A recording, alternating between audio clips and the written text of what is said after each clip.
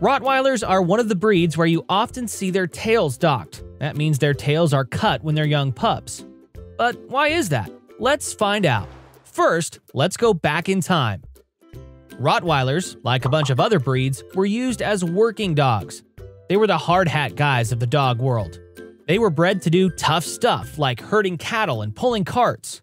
During these heavy-duty jobs, their long tails could easily get injured. That could be from getting stepped on by a cow or caught in wheels. Ouch, right? So to avoid this, their tails were docked. Over time, some people thought Rottweilers looked more, well, tough or stylish with their tails docked. It became a part of the breed standard, like a rulebook that tells what each breed should look like. But here's the deal. These days, Rottweilers are less about herding cattle and more about being our loyal and loving buddies.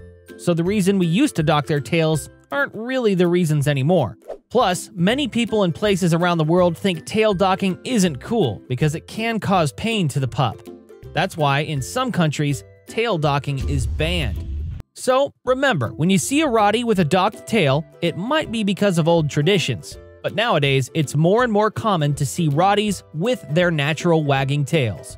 What do you think about this? Do you prefer Rotties with their natural tails or docked tails? Let me know in the comments down below, and don't forget to like the video. See ya!